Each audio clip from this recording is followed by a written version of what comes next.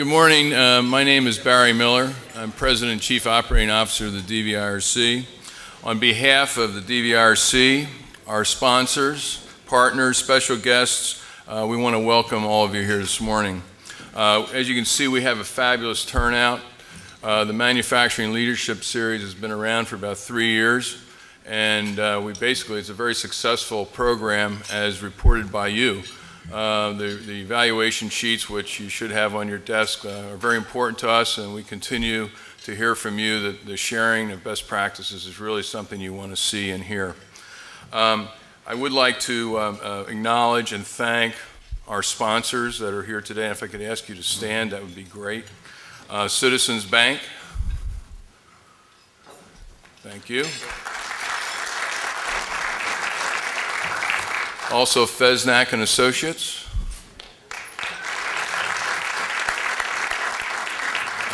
Anro Printing, and I'm not sure, are they here today? I think they had another event, but I do want to give them a plug because they provided all of our material that you have on your desk and any of the material for the event. They do an excellent job, and if you're have a need for printing, please consider them. And also the U.S. Export Assistance Center. There we go. They're one of our strategic partners, one of our two strategic partners, along with the World Trade Center, to help work with us on export for manufacturers. We were just talking this morning about the beautiful marriage that goes on between export and manufacturing. They're wonderful partners, so please, if you get a chance this morning, introduce yourself to them because they're here to help you as well. As far as, for those of you who are new to the DVIRC, we are an economic development organization whose entire focus and mission is to grow business value for the small to mid-sized manufacturers in southeast Pennsylvania. We believe growing business value improves the standard of living and quality of life for those who live and work in the region. When we're talking about growing business value, what we're talking about is the value of your business as it might be perceived by a potential buyer. And what we're talking about, that even though you may not be interested in selling your business, the fact is the most important metric for you as an owner and for business is the actual value of the business. So we want to, everything that we do in our business to go out and help manufacturers, we link behind the scenes, if you want to call it intel inside or whatever, we're constantly thinking about how can this enhance the value of the business we're working with. And so that's part of our, it's kind of our push and our drive is to try and help companies think about that when they're going about and making investments in their business because they have limited dollars to do so. Our core competency at the DVIRC is right-sizing large company practices for the small to mid-sized firms, taking the best practices that many of our staff and many of the third-party consultants we work with and so on, that they help bring to us, and our job is to try and right-size that for the small to mid-sized market area. And that's really that's our core competency, because when you look at the 4,500 manufacturers that we have in our region, and over 90% of those companies are less than 100 employees. And about 60% of those companies are less than 20 employees. And that's the kind of the growth area that really, we're working with, and we need to make sure that we do everything we can to help provide services for those companies. Some of the services that we provide, strategic planning, market sales, and new product development, has been growing very nicely for us this year. A lot of companies are, I guess as a result of the recent recession and so on, are really starting to say, hey, we really have to look at that particular area. Innovation and technology acceleration. As they start to push on top-line growth and try and introduce new products, they run into technical barriers.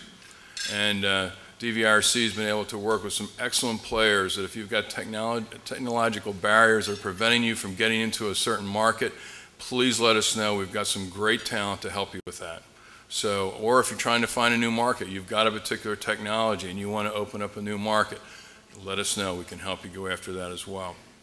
Most of you are familiar with our lean activities, our lean transformation, headed up by Jeff Kapenitz and the lean group.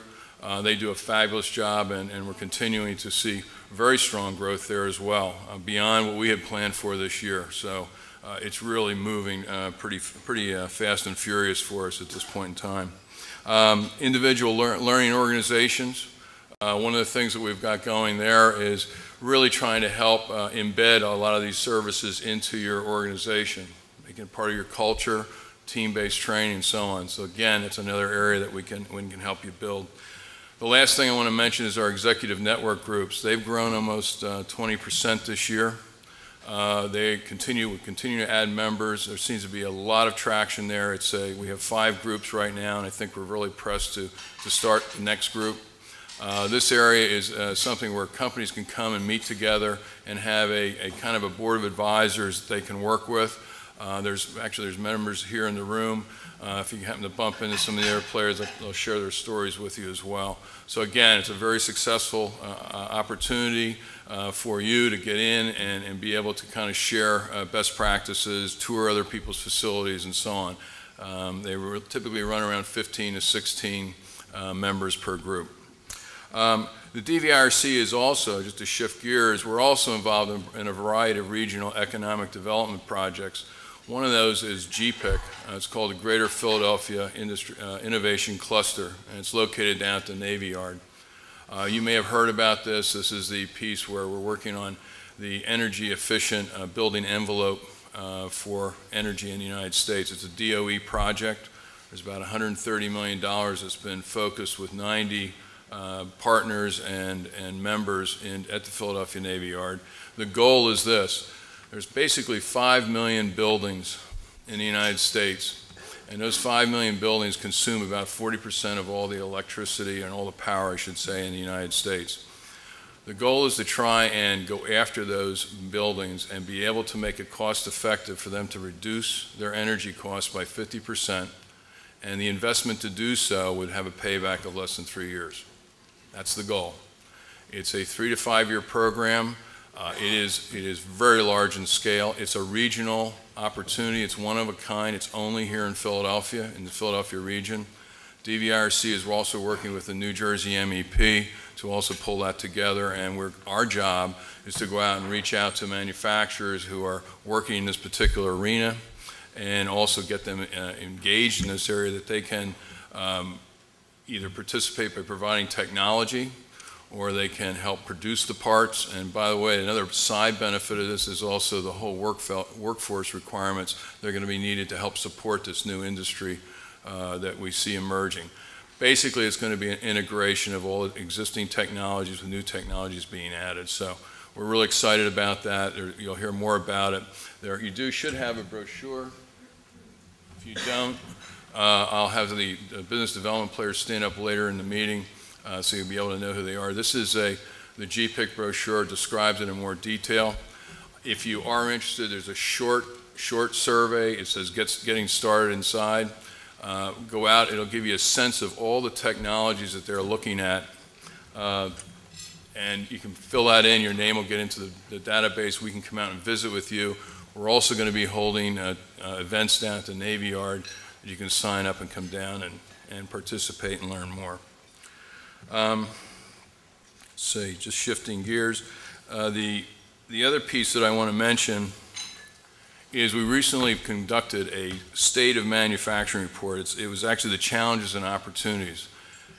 The 7 IRCs, or 7 industrial resource centers in the state, we decided that we really needed, given all of the issues that were occurring as a result of the economy and the impact in the manufacturing sector, to really try and make sure that we understood just how important manufacturing was to Pennsylvania. So for example, right now manufacturing in Pennsylvania is 13.6% of our gross state product. It is the largest, it's the largest industry sector in the state. We employ about 643,000 people in manufacturing in the state. We're the 4th largest of any of the industries in that area. Pennsylvania is the 6th largest manufacturing state in the United States. And one thing I always throw in, Mark always knows I like to say this, Pennsylvania is also the 17th largest economy in the world. So, I mean, it's kind of, when you kind of put that into scale, it kind of sorts things out for you, and you recognize just how important manufacturing is. There is a report, I'm not sure if we have enough on every table, but again, from our business development managers, if you need one, please try and get hold of one. It's something like this. This is an executive briefing. There's also a full report that you can have access to, I guess, at our website, and we can you get a copy of it. But the important thing I want to make is there's a button on here called PA Made, pamade.org. And pamade.org is a site where you can go either as a manufacturer or non-manufacturer, and you can basically on PA, express your interest and desire that manufacturing is important. And this is information that would go to your legislatures and so on. We know that there's budget issues that are going on right now in the state, and we understand that, and those things need to be dealt with. But we have to make sure that the #1 industry sector in Pennsylvania, which leverages, for every dollar of manufacturing sales, it leverages another $2.52 in other industries. It's the largest of any industry out there. So we really need when we look at our mission with DVIRC trying to help improve the region's manufacturing base and the quality and lifestyle in this region, it's probably one of the fastest ways for us to kind of really accelerate that growth. So if you're interested, if you want to participate, if you go to pamade.org,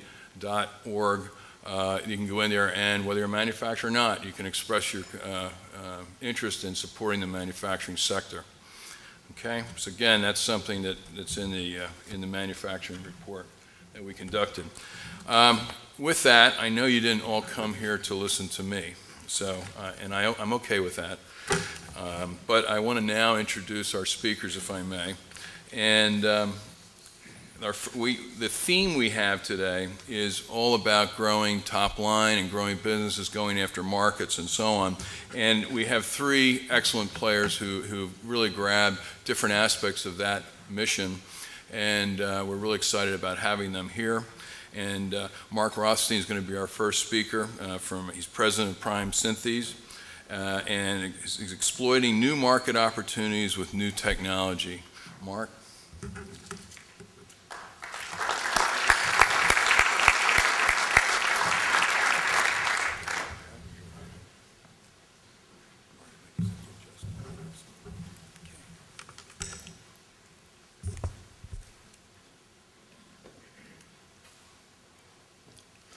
Good morning.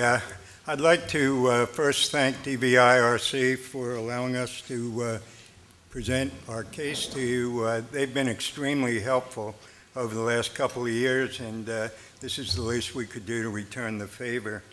I hope that some of the items discussed will be of some help to you. I want to begin by telling a true and rather ironic story. Back in 2002, my business partner, Dave, and myself got a visit from a business development manager of a very large specialty chemical company.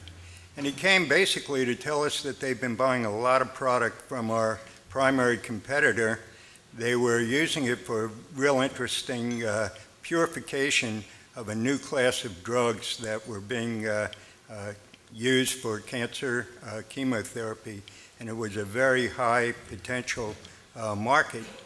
And he was both uncomfortable with having a single supplier and heard good things about our company and anticipated an explosion in his requirements for this material, so we stopped by. My partner and I did our best to convince him that within a year he'd want us for his primary supplier and that we deserved the business, and we thought we did a good job and things went well. And about a week later, when we were waiting for the first trial order to come in, we hear the announcement that they decided to buy our competitor for a ridiculously large premium. And they wound up taking that facility and doubling it in size. And in a couple of years, they moved it to Ireland. They doubled again. They're doing extremely well. And the guy who sold his business, he's running around the world with very expensive hobbies and enjoying himself. And on a bad day, my partner and I will stop and wonder if we gave this guy the right answer. But I don't want to dwell on this. I'll move ahead with the presentation. I will come back and revisit this story later during the case, though. In order to understand our business and our product, I'm just going to try and present a 5-minute crash course in biomolecular chemistry. I'm sure you're all going to enjoy this. As you're all familiar with the double helix shape of DNA, it's received an awful lot of attention lately. And basically, if you unwind that double helix, you have 2 strands that can be thought of as a string of beads of 4 different colors. And those 4 different colors represent nucleoside bases, smaller molecules, and those of you who speak chemistry can look at the structures there. But the important thing is these 4 letters of the alphabet really encode the way that DNA does its thing and controls all sorts of behavior in cells and in life forms. And so human DNA has 2 billion of these nucleoside bases from one end to the other. Tremendously complex molecule. And it turns out that scientists discovered how to make small synthetic pieces of DNA, maybe 20 to 200 bases long, and use that as a tool to study the real McCoy. Back in the late 90s, a huge effort was undertaken called the Human Genome Project. Thousands of scientists around the world collaborated to use these small pieces, which are called oligonucleotides, or oligos, if we're going to get familiar with it. They used oligos to line up against the real DNA molecule and see where the matches were, so they could construct these sequences with a known order of the 4 bases. And through trial and error almost, enough of these matches were made and fed into a supercomputer that they were able to map out the sequence of human DNA. And it turned out that this effort generated just a wealth of information. There was an explosion of papers being published at that point about what could be done with this information. New genes were being discovered every week that were responsible for controlling certain disease states.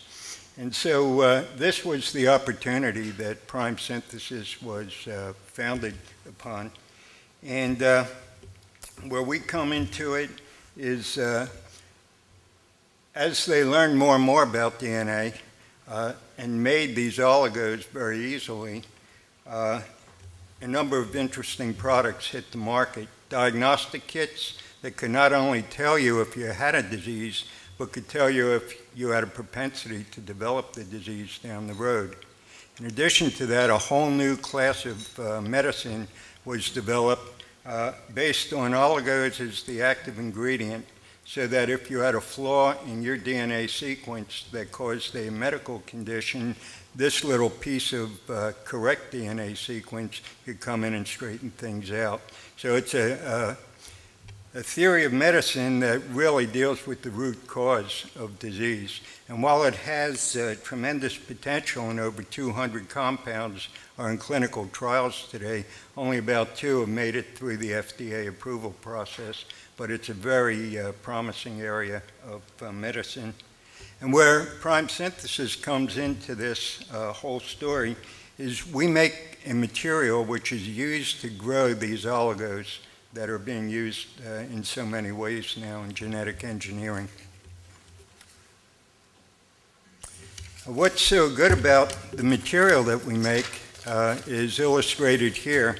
If you look at this scanning electron microscope image, zeroing in on our glass powder, just one particle of it, and blowing it up 80,000 times, what we call our product is controlled pore glass, or CPG. We've got an intricate network of very tightly controlled pores that are all through the grain of the material. And what this allows the material to do is have a tremendous surface area for the small amount of material that you need. And so if you were able to take that CPG grain and stretch it out and get all the nooks and crannies to straighten out, 1 teaspoon of our material would cover about a 30-foot by 30-foot floor area, surface area. And what this does for you is let you grow a tremendous amount of artificial DNA on a small amount of material, which is what they need to do to make it economically. And this is referred to as the capacity of the material to synthesize DNA. Better yet, we've discovered a way over the last 4 or 5 years. We've been working on a way to get 4 to 5 times the surface area of conventional CPG. And we're really excited about this because it's going to, first of all, help bring these drugs to market at a more economical price. And that's something that they're always going to drive for in new medicine. So with the technical details out of the way, I'll tell you a little about our company. We're about 20 years old. We're in Aston, Pennsylvania, in Delaware County. We have about 15 employees. And we've focused the business on this material to make oligos. We've traced it through the development of the Human Genome Project. We now focus on the therapeutic oligo market and selling our material to those drug companies. And this market, even though there are a lot of drugs under development, to do a clinical trial, you don't need to make a lot of drug. You're only dosing a couple hundred patients. So it's been a comfortable size market for us to get our arms around with a small company. It's probably somewhere around $20 million worth of material to grow artificial DNA. And it's been under the radar for real big competition until the last couple years. And then we were blessed with 2 very large companies that were foreign. One was a European company that just got bought recently by GE Healthcare. And the other is a Japanese version of, say, a DuPont or Dow Chemical in the multi-billion-dollar range. So we're blessed with some pretty large and stiff competition right now.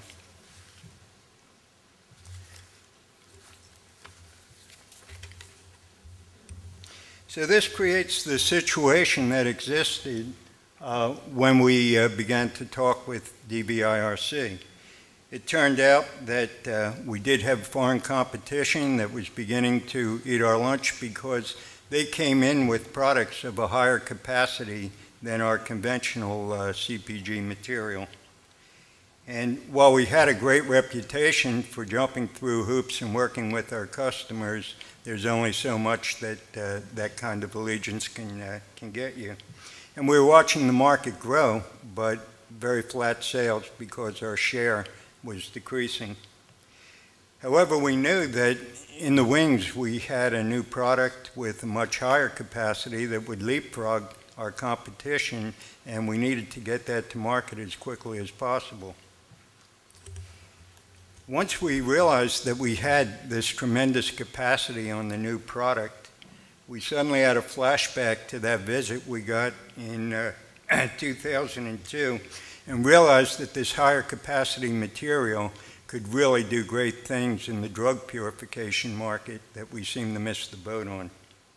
And at the same time, we got pointed towards that area again because a Korean company had been buying our standard material and demonstrated that it can purify drugs just as well as the big guy's product could. So we definitely began to concentrate on whether or not we wanted to play in this market as well with our new improved product.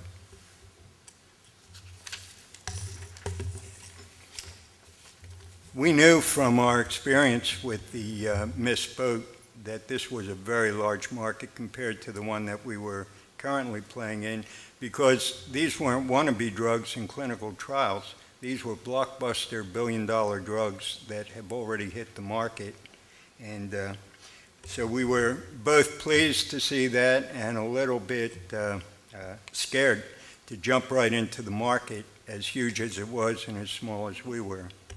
And this is where the DVIRC helped us to figure out both what the nature of the business was going to require and begin to formulate a plan of attack to get into this.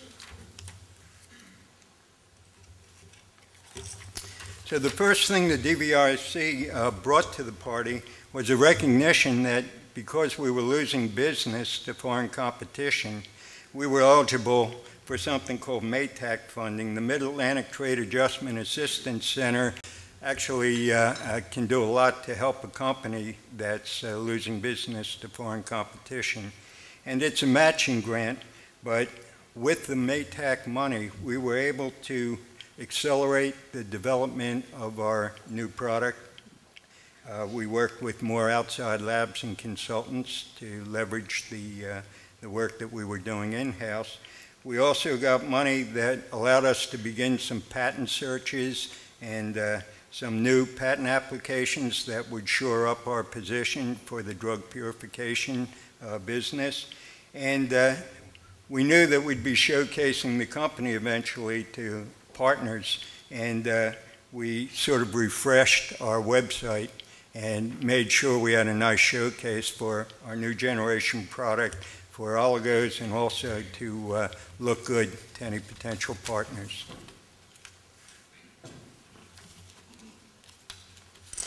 But the most important thing that DVIRC did for us was introduce us to an organization called the Research Triangle Institute. We'll call it RTI. They're down in Research Triangle. They've invented the buzzword of technology-driven market intelligence, and they did that for us. And what that really was a very elaborate and very detailed market opportunity and market research study based on this technology of purifying this new class of drugs.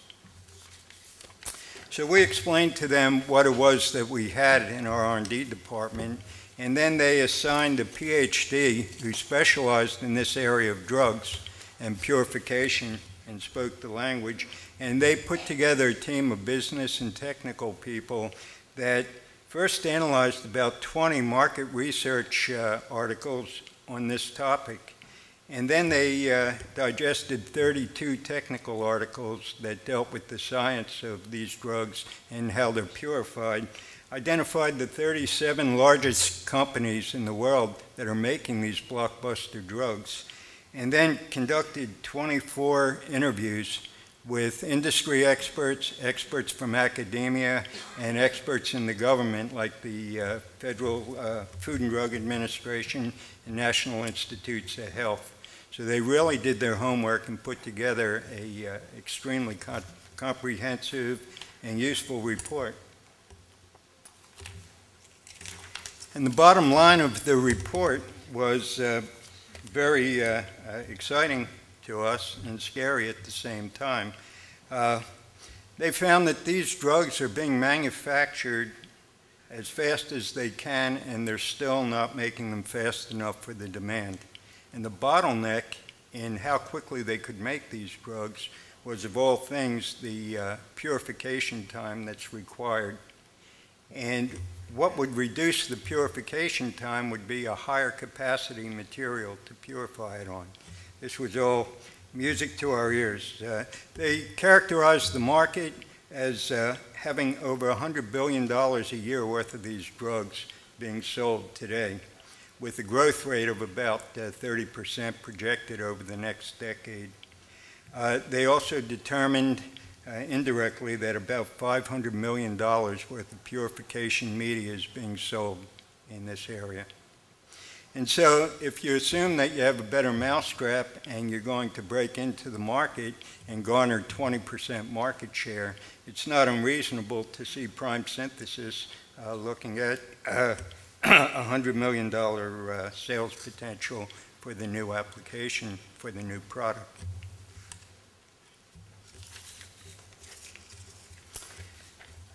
Now this led us to understand that the business was certainly much bigger than Prime could handle at this time.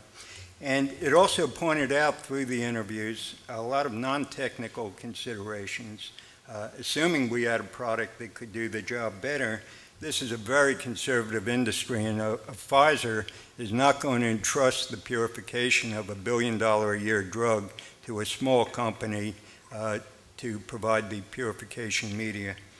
And the other thing was, if we took our conventional product to get our feet wet in the market and it only performed as well as the other products, a Me Too product at a lower price just won't cut it. There's no amount of savings that they would risk the operation of this new drug manufacturing. And so it definitely pointed out that we needed a large, experienced partner if we were going to do this, that had a good FDA regulatory track record, knew their stuff, and had connections and contacts within this large pharma area.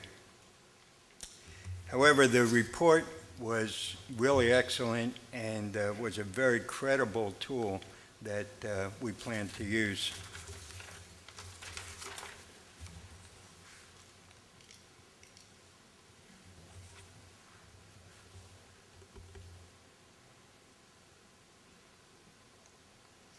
I think I covered this. Okay. In any event, what we realized was the Korean company that was doing the joint venture with us, the best we could come up with was a Me Too product, even at their lower manufacturing costs. We ruled that out and saved ourselves the time and effort that would have been wasted pursuing that. We also were going to use more of the MATAC funding with our patent lawyers to create a patent landscape and understand who else in the world is working on this problem, because it's obviously a very big deal. The preliminary results on the patent landscape that we attempted ourselves, we just focused on the players who are currently in the market, and they're all trying to improve their product in a way to increase its capacity. None in the way that we've done it, and none have achieved the level that we feel we can do with our product. So it's all very encouraging, but again, this is an ideal job for Research Triangle Institute to do a very thorough and exhaustive investigation of. So a lot's been going on, and we got a lot of good help from these initiatives. And here are some of the lessons that we learned as we walked through this. The first was, my first response when we spoke to DVIRC was, this is going to take a lot of my time. I'm going to have to fill out a lot of applications. We're going to rehash a lot of things, and I may be losing focus on our main business while I'm doing this. And as it turns out, this investment of time paid back in a big way and helped to leverage our limited resources and do a lot more with them. It also helped us, as I said, avoid the trap of getting into that joint venture with the Korean company, because we need the performance advantage of the new version of the product if we're going to do this successfully. I also know that it's very easy to generate large sales projections in a business plan, and a lot of it's wishful thinking. And a lot of it, if it comes from you, is not nearly as credible as if it comes from an organization in a study like RTI. And so we were very glad that we had this terrific documentation. And then we also realized that there were a number of non-technical barriers that we didn't even think about. Having a better product alone doesn't always do it. And so we're getting ourselves ready to take the next steps, which is writing a supplemental business plan to our main one that just focuses on this new drug purification opportunity. And we're going to be able to back it with a lot of great technical data and business data from the RTI study. We're going to use the MATAC money to secure some outside laboratories that are experts in this new drug purification area to work with us and help us quickly demonstrate the proof of concept of our new material for that application. And at that point, we'll identify some venture capital people to go to, potential large partners, and go to town with the business plan and see if we can't get the appropriate partner to take this market on.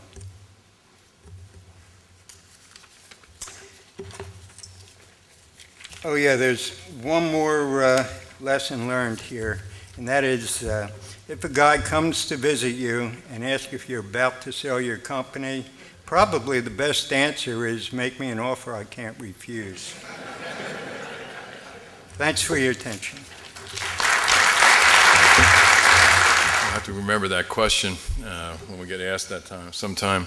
Mark, thank you very much. That was really a great overview of what happened and your path that you're on right now. It also amplifies what I'd indicated earlier about some of the technical research that DVIRC can link you up with. So keep that in mind. Our next speaker is Mr. Bud Tyler from EF Precision, and he's going to be covering rebuilding the brand to increase market share. Please welcome Bud Tyler. So I guess we go from the scientist to caveman.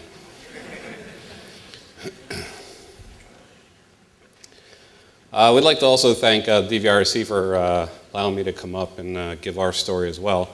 I've played a small role in the DVIRC over the last, I don't know, 8-9 years or something like that with the CEO forums, which I think is the biggest bang for the buck that you can get. If you have somebody from your company that's C-level, somebody's running the company, a general manager, I don't think you can get a bigger bang for the buck. You have 15, 16 guys, people, ladies, gentlemen.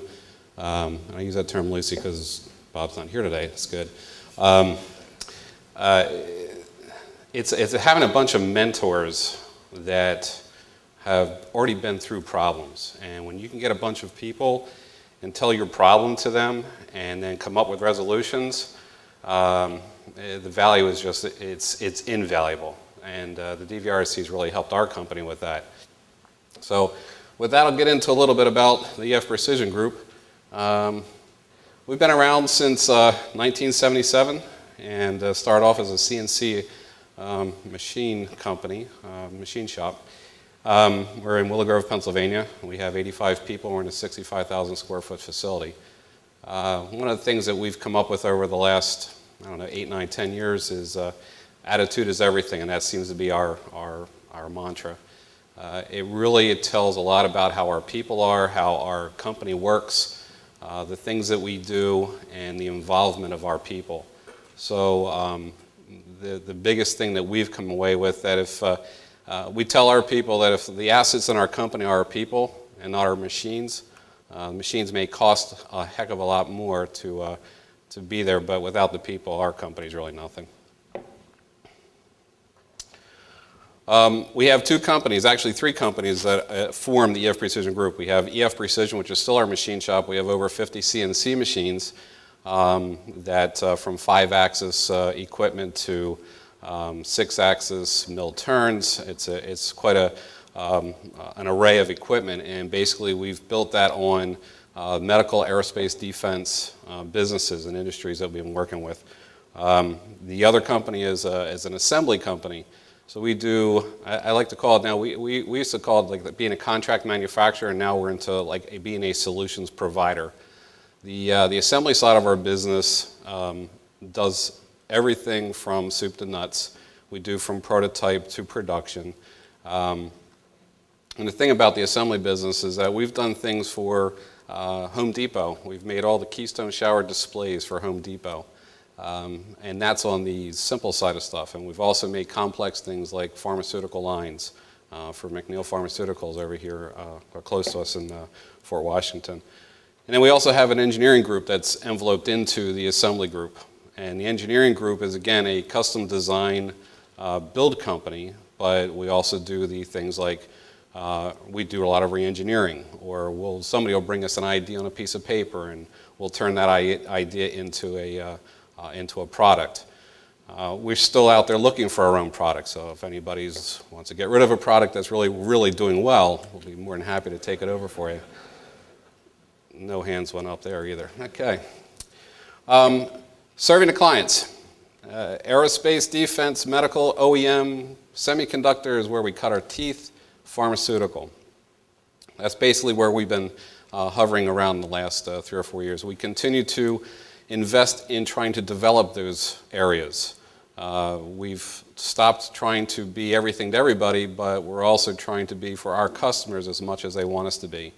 One of our things has been to take the no away. The sales guy goes out and says, nope, we can't do business with you because you're not ISO. All right, 1997, we went out and did ISO. So we became an ISO 9001 company. A few years later, we started getting the, you can't do business with us because you're not registered with the FDA. You're not a contract manufacturer. You're not involved in GMPs. We became a registered contract manufacturer. Now we're a registered critical device contract manufacturer. Defense business a few years ago said, if you're not ITAR, you can't do business with us. All right, what's it take to go be ITAR? So you go do a bunch of research and become ITAR. Try to get the ITAR paperwork through in 6 weeks when your customer's pressing you for an order. Now that's a true problem. It took us about 8 to 9 weeks just to get a piece of mail through 15 mail stops at the defense companies to get us to ITAR. But they cashed our check within 2 weeks of having it. Yeah, that's easy stuff. Excuse me, do a lot of business with Johnson & Johnson, Lockheed Martin, Northrop Grumman. We're looking at doing some business with Boeing. We do business with Synthase up in Westchester. So we have a myriad of customers that, some big names, and we still do businesses with customers that are in our immediate area that are 3 and 4 people shops that we've been doing business with them for years. And they don't want all the other stuff. They don't want the ISO. They just want us to make parts that we've been making for years, and we still do that. So stay involved in the communities. With our AS, recently, actually 2 years ago, the aerospace companies started being more and more saying, if you're not AS 9100, you can't do business with us. Sales guys would come back and say, well, got another no. So we went out and we did AS 9100, and we absorbed our company in that. We literally did the AS 9100 certification in under 6 months. We've just recently passed our AS 9100 Rev B in January, and as of January 15th, we were at Rev C. Rev C is a whole nother level. It's another, I believe it's another 40 different steps from Rev B, and it also involves a lot more critiques, more details, more auditing within the company. So now we're at Rev C. We've been working to that. We will get audited to that in January. Then the latest one has been the medical companies have come back and said, yeah, it was nice that you went ISO for us, but now we want you to be ISO 13485. Okay. So as of July this year, we will be certified to ISO 13485. Again, taking the no away from the customers is what our ultimate goal is. Mid-90s, the global competition did emerge. Somewhere along the line, we had a company called Kulik & Safa that had planted a ton of business in with us and kept backing up dump trucks of purchase orders in cash, and we decided that was a good thing to do, so let them be 98% of our business. It's not a good thing to do. 1997, our company did $42 million with 115 people.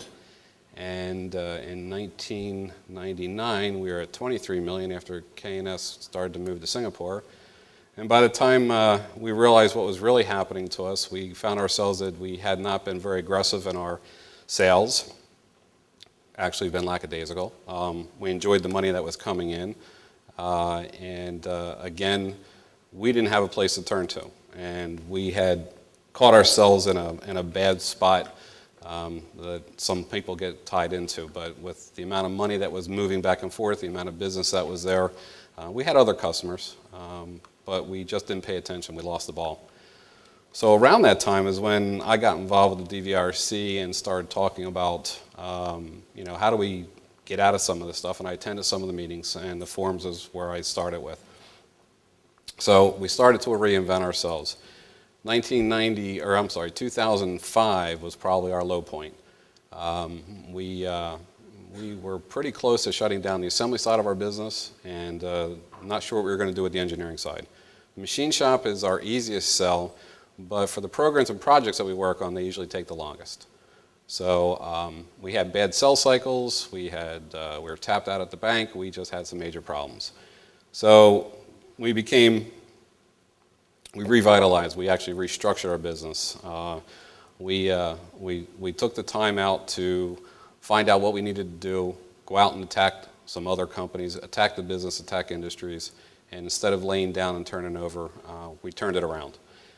2006, actually in March of 2006, we were actually back in the black, and we started to do a lot more new business, and changed over. The assembly side of our business started catching fire with other companies. Our engineering firm was starting to hit some projects, and it started working out really well.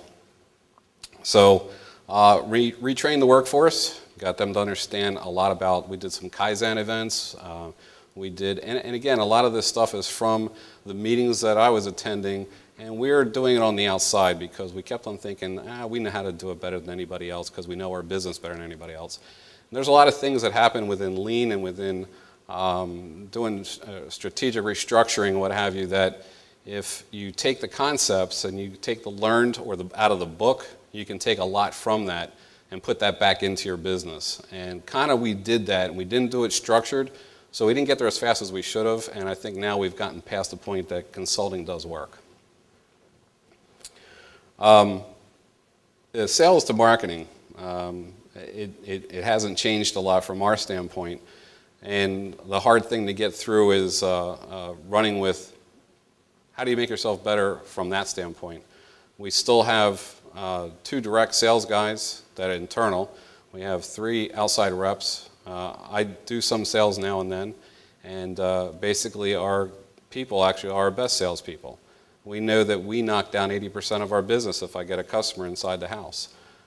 We'd rather them talk to the people because sometimes the sales guys or myself or Bill can get into a spot where we talk by rote. Whereas if you ask somebody in our company, you stop and talk to them, they talk from the heart, or they talk from what they know. So, we kind of kid with them after they do this. Like, I'll pay you later when I, see you on the return route. But that seems to work for us a lot. And having people talk to our customers is a big deal for us. And that goes back to who the real assets of the company are. And again, we started focusing on how we were perceived. Recently, we've been focusing on how we're perceived. When somebody mentions EF Precision, the first thing that seems to come to mind is a CNC company. High-tech, close tolerance, complex parts. Sometimes they say expensive. I'd argue that. But they all know, and everybody knows, that you're going to get a quality product. And there's really not too many challenges from a machining standpoint that our company hasn't been able to do for people. The problem is that our assembly business was starting to erode.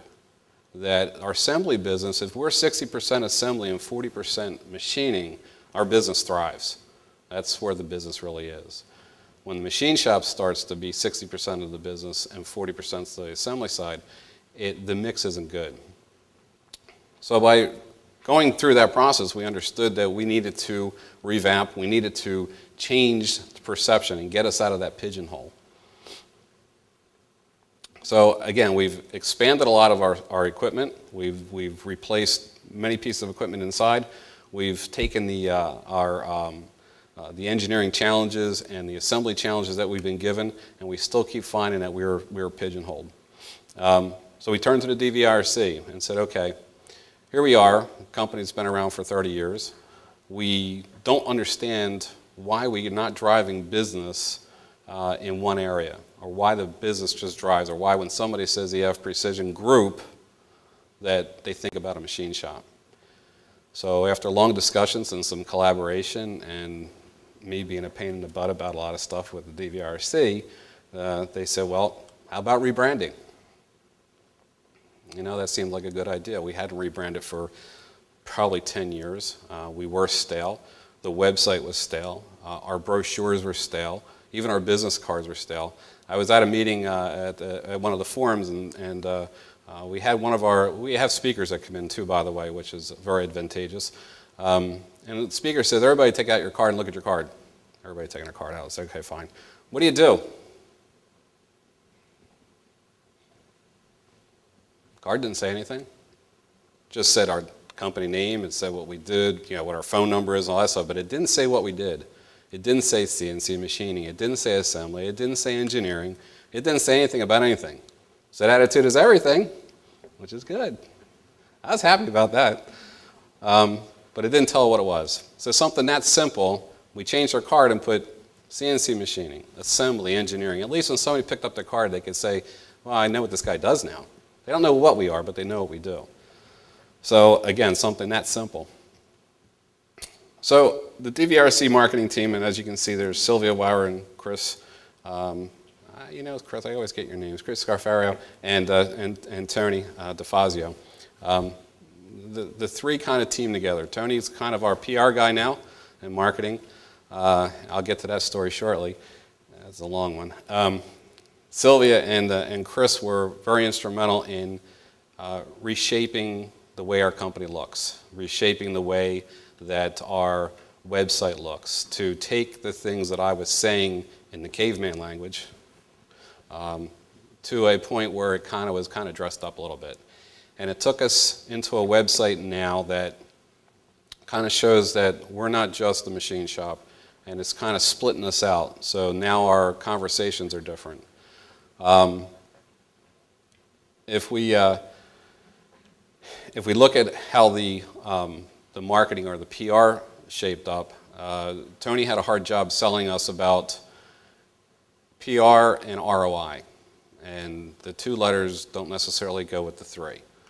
So Tony spent a lot of time in trying to get me to understand that you're not always going to see an ROI on the PR, except that you might get to the PR in a lot of different places you didn't expect it to. So I've started learning how to take the things that the DVIRC group was giving me and trying to turn it around and not just use it as rote, but use it as something that can kind of help me. We benchmarked some performances from our clients and opportunities. We created a database for some key decision makers, and that was another thing that DVIRC got involved with us, was to do a market survey, kind of go out and find out the different new clients that we could possibly hit, and then do a mailing, and then from that do a follow-up with phone calls.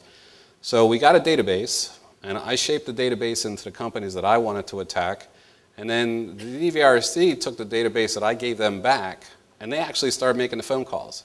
So I actually had my built-in Salesforce, my marketing tools were being handled by them and kind of invisible to me. And then when they got some contacts and key hits for these people, they would come back to me and say, these are people that are very interested in talking to you. Now, out of a 300-man database, 300-person database, sorry, we actually got, I think there was like 25 or 30 that we ended up getting contacts with, that were people that were interested in talking to me or talking about our business. And from that, we ended up whittling down to about 8 or 9 people that were really serious, that would come in and visit us, or that I would go visit them. We kind of took the things, the tools that we were given, and used them differently. I don't think the anticipation was to go take all this list and turn them into networking as much as it was take them and learn in the business. We have 2 of the 300 that we're probably going to do business with. Still good, I'm okay with that. But the important part was that the network grew dynamically. I stay in contact probably with 60 of the 300 on a regular basis. And of those people, they continue to get me involved with other things. I've gone down and met Ruben Amaro at a breakfast. I was supposed to go to a breakfast with Ruben Amaro. That's the way it was introduced to me. And there was 300 other people that were there. I don't understand that either. I thought it was just for me. I'm a Phillies fan, so thank God they won last night, or this would have really been a bad meeting. So we redesigned, we did brand identification, we went through all that, redesigned the website, we did some 3D animation to it, we've created what I think is a better website than we had before. And if you just click that, actually that's still on there, that's good. For now, it's at the point now where it starts out with a design, it goes into to the machining, and it creates an assembly. So design, machining, assembly, and that's pretty much what we wanted to convey. This is pretty close to a robot that we made for a semiconductor company, and we actually did the design of it. We did all the assembly for it, and we machined a lot of the parts that went into the actual robot. And the piece that it's actually picking up here is a coaster, a drink coaster that we actually made on our machines. We've have come away from the typical, when we were doing business the old way, the typical Christmas gifts would be, you know, a basket or some cookies or stuff like that. And we decided we needed to do something that was from our company. So we started making parts, or we started making machined parts for gifts for desktop items. This first year we did it was the coffee mug cup, or the cup holder. Last year we did a card holder that was made on our 5-axis machine. And this year we're making something I'm not allowed to talk about or else I'll get killed. But as you can see, the nice thing about it is I can change everything in the website. The way that the DVIRC helped design this thing was, it's so interactive. I can change videos. I can change every single word that's in here. I can update the news every day. I even put that I was doing a presentation here because I'm sure somebody reads the website every once in a while. We're starting to get more hits now than we've ever gotten. Now, is it going to lead to business? I'm not sure. I think it will straighten up some of the problems that we've had. I think the rebranding will work. We're not a B2B company. We're a relationship selling company, which in this day and age is also very tough to do. Anybody who's doing business with aerospace or defense, they have time to answer emails, and that's about it. Phone calls are tough. Meetings are tough. Lunches, forget about it. So the old way of selling is not there, so you have to be a little bit more creative. And one of the things that we did recognize is that we are getting more hits through our aerospace companies. So we're sending out more emails. The PR work that was done this past year, we've had 7 or 8 or 9 articles that have been written in very nice areas, magazines, websites. And what we've done is now we're attaching those to introductory emails, which is starting to open up a lot of stuff for us. So I'll move on to next. We've done a lot of work with Cannondale bicycles. We talk about the easy things that we've done over the years. We actually make this crank. Started out 8-9 years ago when we were making, we had one machine running probably 20 hours a week. We now have 4 machines running 24/5 making bicycle cranks. This is for Cannondale's high-end bicycles. Unfortunately, Cannondale has moved. They've moved almost all of their product offshore. They're still doing some assemblies up at their facilities, but the crank is going strong, and that's the only thing they haven't moved overseas. So we've been very fortunate to be able to stay with that business, and it's been a very good business for us. Another help from DVIRC that was unforeseen was that we were actually nominated to be the the manufacturer of the year for the Greater Philadelphia Chamber of Commerce. And we ended up winning the award, and Sylvia and Chris had a lot to do with that, and Barry and his group. We're very thankful for that, because that was, we didn't see it happening, and when it was time for us to go put some of the work in to get it, it was a nice trip. What's come out of that is, again, back to networking, I'm now on the Greater Philadelphia Chamber of Commerce's Small Business Board, and also have been asked to come back again this year as one of the board members for the Excellence Committee. So from my standpoint, it helps again with more networking, but I get to meet a lot more people in the manufacturing world that's in our area. Industry Week, Business Journal, Bloomberg, Manufacturing News, Design Department, The Intelligencer, all different articles and things that were publicized that Tony DeFazio helped us with, and it's gained us some exposure. I get a lot of ribbing from that. I don't know why, but I do. There's some of the people in here that send me some nice emails. Prior to coming here today was a lot of fun with those emails. Glad to see there's no tomatoes. Again, facilitated network opportunities, which continues to be the #1 thing for us. The new website the results, our public relations, our coverage for the public relations amounted to somewhere around $107,000 worth of value. Now again, what's the payback on that? We didn't spend quite that much to get to that value, but I can tell you the value of it now, I understand it a lot better. Again, PR doesn't always equal ROI. However, the opportunities that it presents are what you need to take advantage of when you get the opportunities. The lead generation of CEO forums, I can't speak enough about the CEO forums. I just think that that's the best thing since, almost since sliced bread. Lessons learned.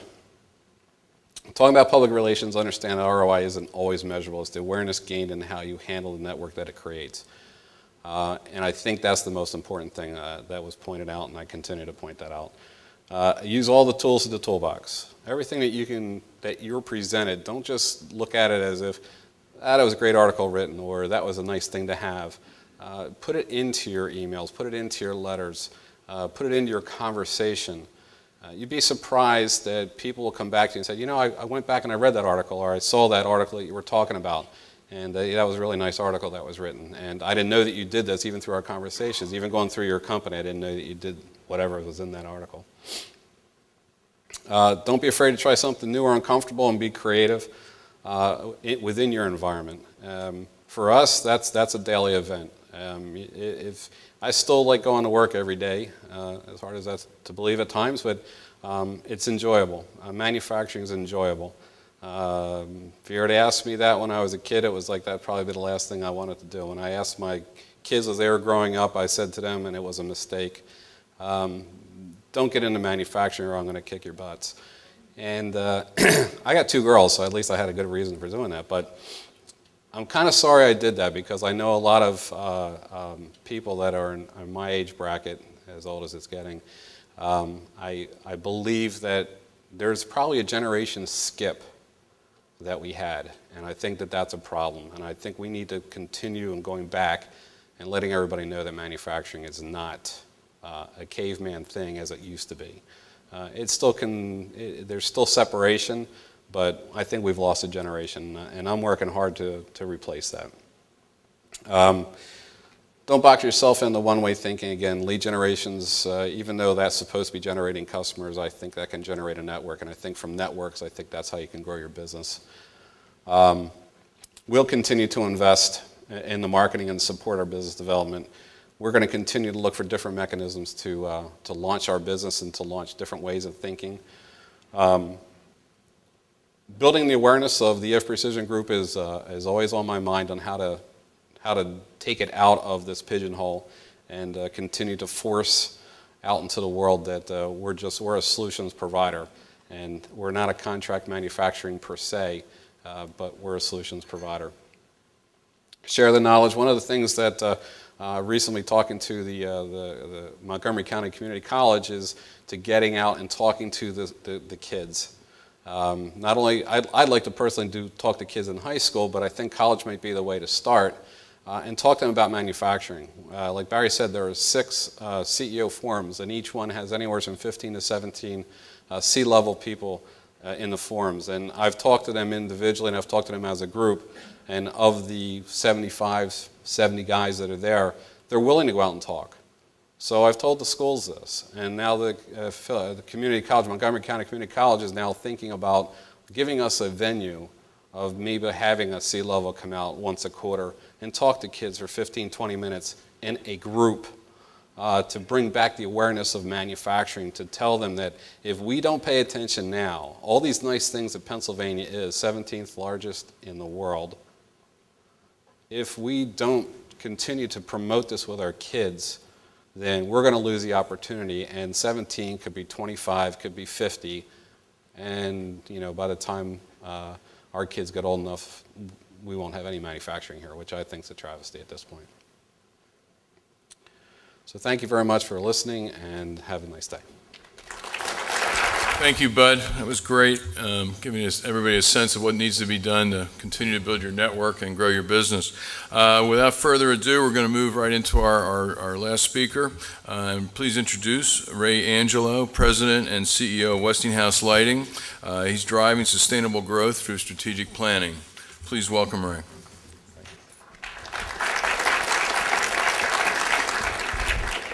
Thanks. If anyone wants to stand up, it felt really good for me to stand up, so if you want to stand in place for a minute, feel free. I'm a Phillies fan and a Flyers fan. I had a tough night in Minneapolis last night. I was a couple of days in the Midwest, one of those creeping mechanical delays. So I'm watching the Flyers game, and that didn't help any, but departed about midnight Philly time. But this was an energizing meeting to be in, and always learn, you know, from the presenters. And Bud, what you were sharing, there's so much to learn from other businesses, and it's just a great forum. So I'll keep it moving along. A little bit of Westinghouse Lighting now, and I'll share some of our history. But we have excellent brand recognition as Westinghouse. I won't read it. I think you can all see the slide pretty well. Even though it's a brand that has lost some luster because it was a great American brand and basically sold off its manufacturing divisions over time, but still has very good awareness, 40-plus age group, and we're trying to reinvigorate it with the younger age groups. The business roots, though, we were started in 1946. My father and uncle, we were Angelo Brothers Company from 1946 until 2003. So we've always been in lighting. That's the only business I've been in, and it's similar to, I think, you know, what the presenters had, probably everybody in this room. I think one of the things that drives a lot of us is keeping the business relevant, keeping it growing, and you know, we're 65 years in business, and as I will cover, it's challenging. We've been through a tough 3 to 5 year stretch. Today, rough numbers, annual sales, 100 million plus. We employ 250 people. Our product lines in broad terms are light bulbs, ceiling fans, and decorative and replacement parts. Good chance some of you have our product, you know, in your homes. Our real, if you boil us down, we're basically a global marketing and distribution company. One of the things I'm working on and our senior team is, as the world is changing dramatically, but the lighting world in particular is going through revolutionary changes. You all probably have the spiral light bulbs in your homes now. You never had them, you know, most of you didn't have them 5 years ago. That's compact fluorescent technology. Not quite as complex as DNA. But the miniaturization of the linear fluorescent into that small consumer product required quite a bit of engineering. And now you're hearing about LEDs. LEDs are now coming on the market. They came out of the semiconductor industry, so we sort of have two industries converging. And they originally were good for directing light and more for indicators. You see a lot of them, obviously, automotive, tail lights. Most traffic lights are now LEDs. Very energy efficient and long lasting. So we're a small company in a very big global industry.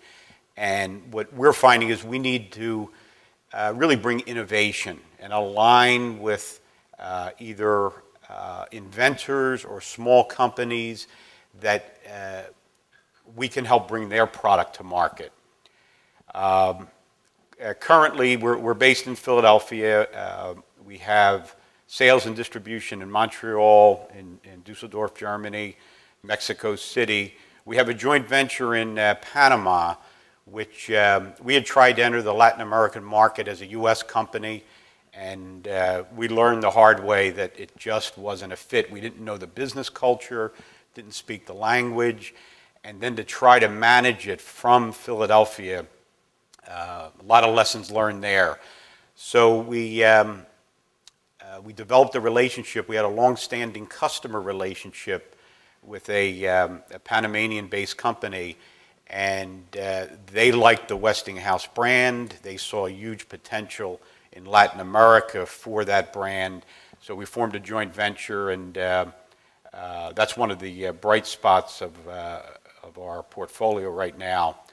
U.S. distribution, as you can see there, around in Philadelphia, Chino, and Jacksonville, Florida. We've had to expand our sourcing and QC effort on the ground in China. So we have about 20 people based in mainland China. Chang'an is in the southeast part of China, where there's heavy lighting, ceiling fan, lamp making base of business. And then we have 5 people in Hong Kong and 2 in Taiwan. The lighting business, as I'll move along here, really shifted. Philadelphia used to be a hotbed of lighting. I mean, there were lighting manufacturers in Philadelphia. We fed off of that industry, supplied some of the smaller manufacturers, pretty much from New York to Baltimore, tremendous amount of lighting manufacturing. Over time, though, however, a lot of the lighting has migrated offshore, and China is the powerhouse right now. In the industry, lamps is the industry term for light bulbs. So, did I hit a button? Okay, it'll come up. So lamps is the industry term for light bulbs. Luminaires is the industry term for lighting fixtures, and ceiling fans are ceiling fans. I think we all know them, probably have them in our homes. Rough cut at our business, we have the 3 categories that I just described, and our 2 main customer bases are B2B. So in an area like that, that would be like a Billows Electric, a company that is supplying product to manufacturers or contractors. Then the other side, the retail side, that would be the Home Depot, the Lowe's, Amazon.com, people like that, companies like that, I should say. Through our history, while we had the opportunity to become Westinghouse in 2003, hindsight, we confused our customers when we did that, because we were a well-known lighting company. Everybody knew us. Privately held firm, always was in lighting. They knew the Angelo name in lighting. It wasn't a consumer name, but in the industry they knew us. When we became Westinghouse, which we were the leading candidate as Westinghouse exited lighting, we were able to pick up the brand, but many of our customers thought we had gone out of business, or had sold the business, or we now were part of some multi-billion-dollar company, when in effect we were the same small, mid-sized company we had always been. And it took us a while, and some of the work that I'll be sharing, to regain our company identity while we had this global brand. So we did some independent research on us to just get a perspective on how our customers and how do consumers look at us. And what they landed on is our company is a company that companies like to do business with. There's an affinity to our company, different than some of our competitors are more known for their product leadership. So some of the giants in lighting, like GE and Philips, we've been able to grow I use the term the land of the elephants. They're so big, huge companies, excellent companies, tremendous R&D. So our sales declined as our sales with some of the major home centers, it was a steady erosion. We would bring them new products with new designs, and we would hold on to those products for about a year, but then they would find factories in China, because they have huge buying staffs now, all the major international companies, Home Depot, Lowe's, Walmart, they have tremendous capability in China. So we were sort of stuck in this. We were innovating, bringing these products, and then we would get, maybe a 1-year run out of them, and then be scrambling to place new product. And eventually, all the A and B items, I think we all are familiar with that, were pretty much being sourced directly, and we were left with, trying to sustain our business on the C items. It was very challenging. So we had a tough, 1946 through the mid '80s, nice growing, scenario, and then from the mid '80s, through now, it's been much more challenging. Our growth has been choppy, and it became clear to me in 2009 that we really needed to focus our strategic direction, because the competitive forces were only going to get more challenging, and we had this opportunity to use the brand of Westinghouse to really differentiate ourselves. So we were in this glass half empty, glass half full stage. We were able to keep, because we have a stable ownership group, very competent management team. We were always able to keep stabilizing the company, but we couldn't get sustainable growth going. So we really had to make some deeper changes. Harold's a nice picture of you right there. We met some of the folks at DVIRC. It's kind of funny, literally around the corner from our building. We're in the Byberry East Industrial Park. And I had known DVIRC about 20 years ago, but we weren't as open-minded as looking outside at that time. Plus, DVIRC didn't have quite the offering that Barry, you and your team now have. So when we found out, what the capabilities of DVIRC and people like Harold in this case, what our need was, I preferred, and I knew it would work well with my management team, someone that comes out of business and operations. And Harold has a very extensive background and knows what it's like to be responsible for, a part of a business. He was with Roman Haas, and that registered well, because we had some experience in the past with consultants that either were pretty much consultants their whole lives or had been out of manufacturing or distribution for such a period of time that they weren't quite relevant. So we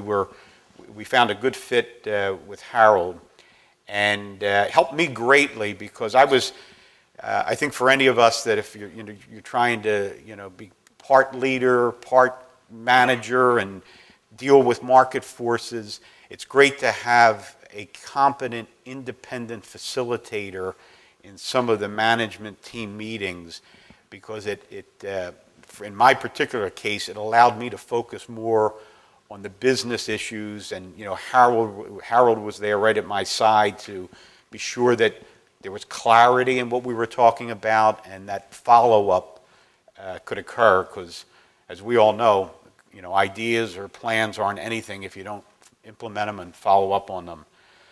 So we went through this process, strengths, weaknesses, opportunities, and threats, and we created a plan, set goals, and the action plans was something in particular we got high value out of. I had gone through, we've had a number of strategic planning experiences over the years, but this particular one had the most effect afterwards.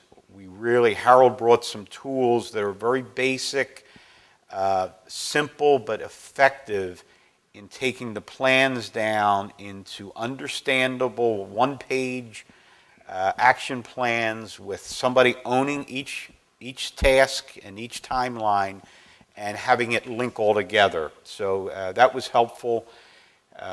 Some of what I think we all know is important. We had to really focus on core competencies and competitive advantages so we could focus on where we could win.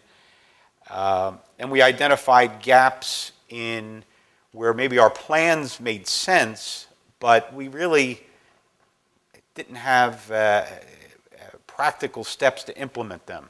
So then we said, all right, Harold would help us say, well, if you really want to do this, let's get serious. How are we going to accomplish it? So it's a good sorting out process because it can help create that focus. Sometimes you can try to tackle more than you can really handle. I think once you get in that creative process, you need that discipline of, okay, keep it real. Now that's great. You came up with these 8 things. Can you really do them? Or what are the 2 or 3 that are going to really move the company forward? We identified short-term issues. We actually had to step back a bit when it was clear that we had to just stabilize the company a bit. We came up with this term, defensible line, because we said, all right, this is great. We do see growth potential, but we're not going to get to the next 5 or 10 years if we don't take care of the year we're in and make sure that we're solidly positioned to handle the growth. So we had some real tough questions, a lot of open dialogue around the state of the business, and then this realistic and achievable plan emerged. While this was going on, Harold joined us when we were actually about midway through a performance management plan that was really supported fully by the management team. We had done probably what a lot of you in this room have done: goal setting, HR, have the reviews twice a year, make sure it's documented, and I would give us like a B- grade, but it wasn't translating into business results, and that's where we got more focused on performance management that links the business goals down to it's not everybody in the company right now, it's about 110 of top management on down to about 110 with clear goals on their performance review, with the focus of, look, you're going to be more successful as an employee and as a team member if you're really driving what the senior management team is looking for. And it really helped clarify what people were doing so that it was adding value in the enterprise. And with all this, by the way, in no way am I standing here in a best practice mode. To me, this is all work in process, that it's continual learning each step of the way. But for us, it finally clicked as a company that the strategic plan has to have these tactical operational plans, and then every employee has to be linked to them. So it's a very engaging process, and each review cycle that we go through really has new meaning for each team member. A lot of learning about the business and how each of us can add value. While this is going on, we also are going through a major IT conversion. We have a legacy IT system that goes back to the digital equipment ages. Some of you may remember digital equipment. They no longer exist. But our mainframe was actually a 1980s mainframe. So we're in the process, hopefully it happens Memorial Day weekend, to cut over to a Microsoft-based integrated system. Financial budgeting was another process similar to what I had mentioned on the PMP process. From a people standpoint, we punched up our budgeting so that it changed from being that annual, okay, time to do the budget, mentality, to actually have it being part of the business. We expected much more of our middle managers to understand the expenses that they were responsible for and have real ownership around them, once again linking to the performance management plan. So that was a nice tangible metric to make the link. Another effort, we realized that we need to upgrade our presence on the internet. with our product, because we have the chance with this global brand to really penetrate worldwide markets. So we've had a massive effort underway to build the content that is relevant to consumers that are going on the internet.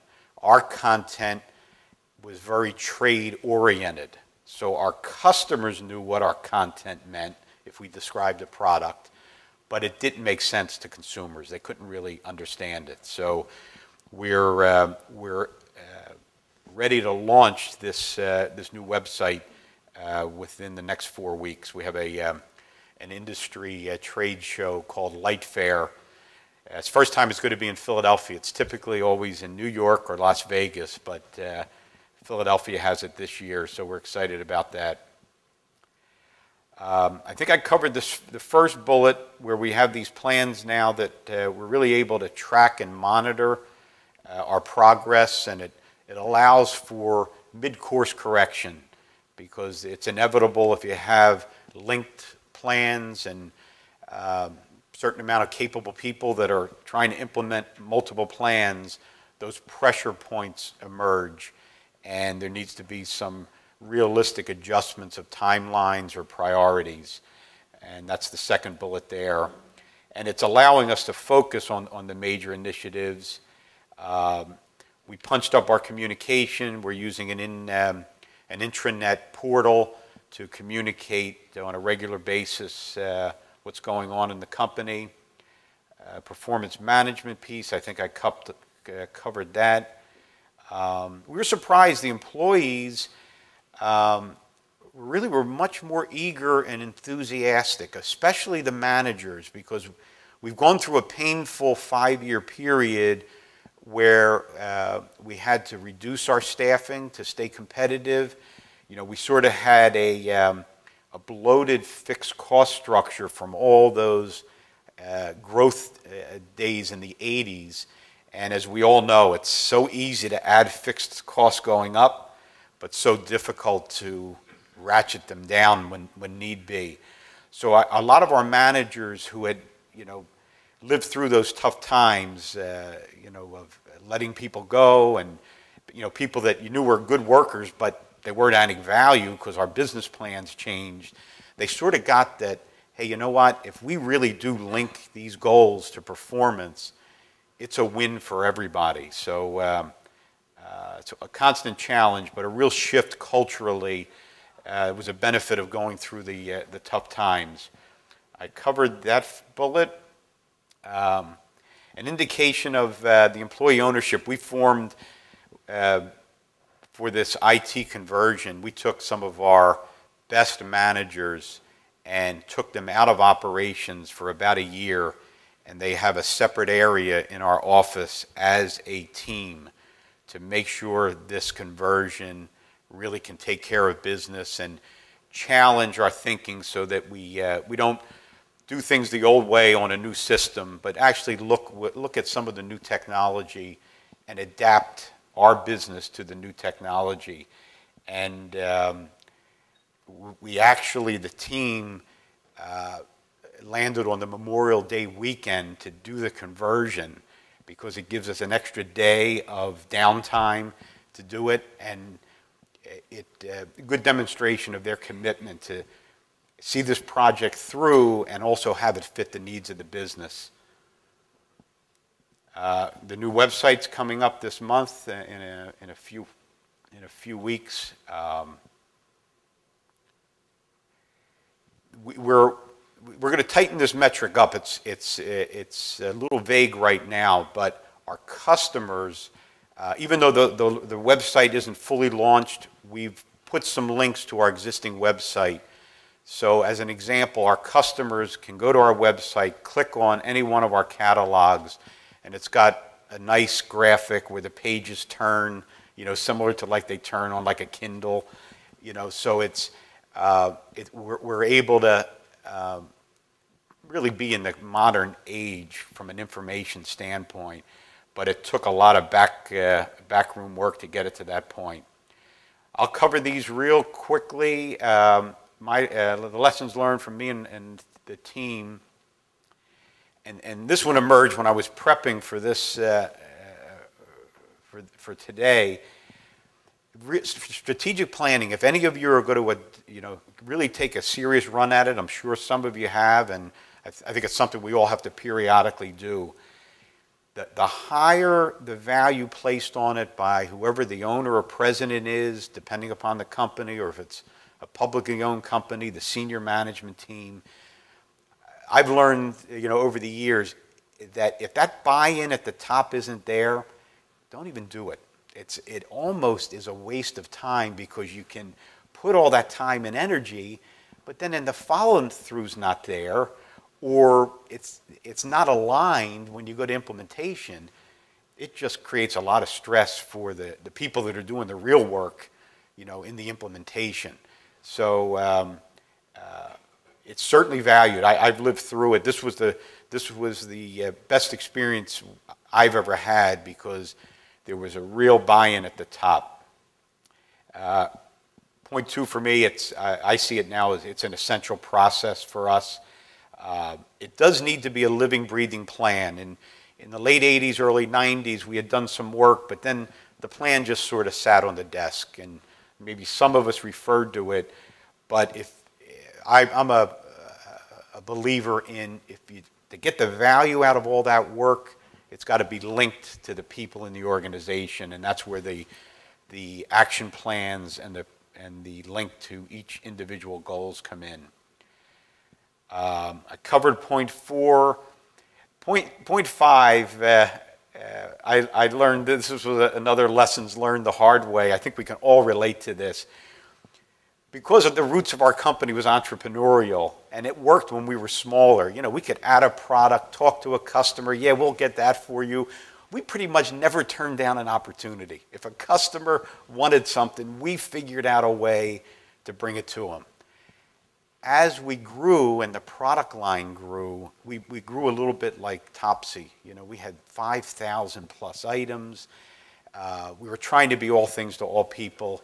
So this chart comes out of some of Dr. Deming's work, where we were the classic company where we did very little planning, sometimes none, and the implementation took so long, and it was so costly. Rework, and oh wait, I thought the customer wanted this. No, this is what they wanted. And so now we've shifted to more slow things down. If something's strategic, or it really is a big opportunity where we should be around the table talking about it, then let's talk about it. Get it laid out. And then what we found is the implementation goes much shorter. So therefore, you reach the goal line quicker and with less cost. So we've lived both sides of that.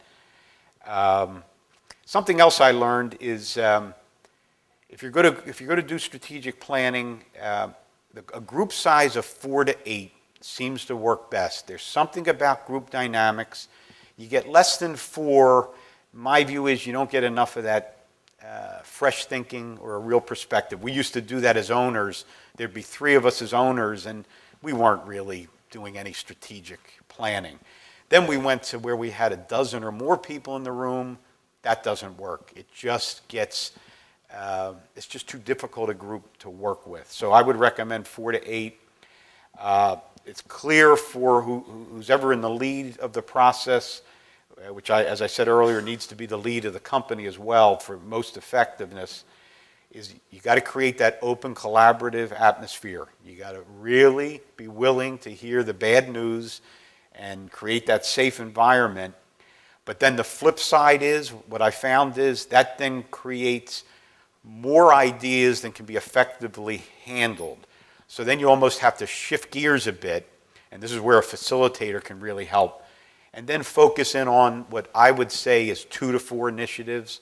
If you have more than 4 strategic initiatives, I doubt that anyone's really strategic, because it's just too hard to implement for companies like ours, small, mid-sized companies with the resources we have. Came across a quote that seems to fit, is you need to separate the vital few from the needed many. I've seen it. You get a group together of people that care about the business.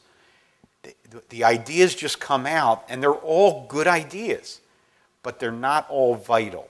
So you got to really discern what's really needed from what's a nice to have. Communication is extremely important. A lot of that depends on the size of the company.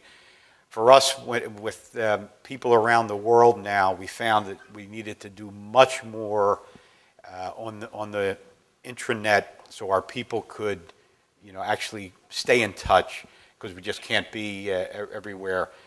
Certainly, it's always easier if you're in one location and you have a group you can talk to like this. That's always the most effective.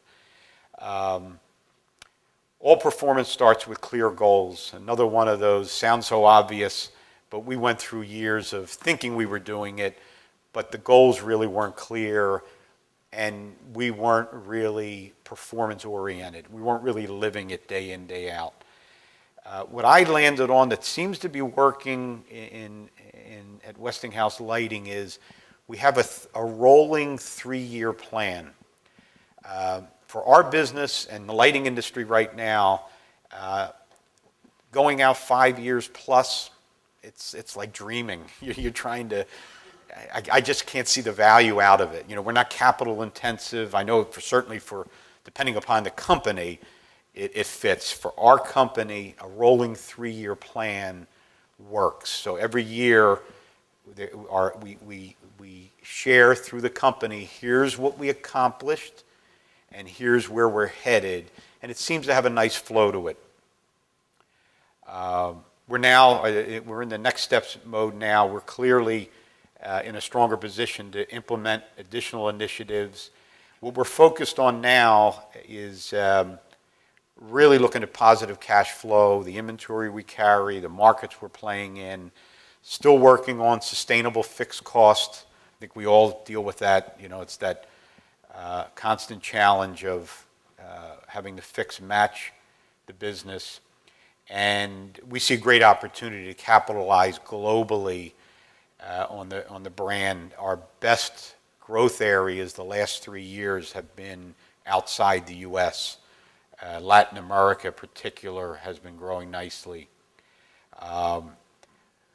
We're looking at new product development in a different way. We're actually working with DVIRC in that regard. Peter Bresler has just joined the staff, and he built a nice Philadelphia-based firm in product management, and we're tapping into his expertise to see how we can improve that effort. So that's pretty much the current status, and pleasure seeing you all. A big round of applause for our speakers and for their time and their ability to share in this series.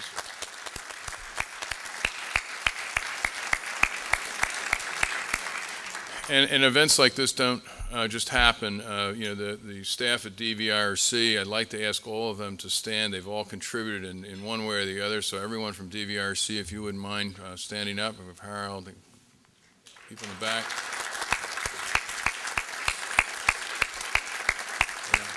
And we invite you to stay and network as part of the sharing aspect that we want to definitely encourage. And also there's food, there's coffee, and thank you very much. It was a great day. Thank you.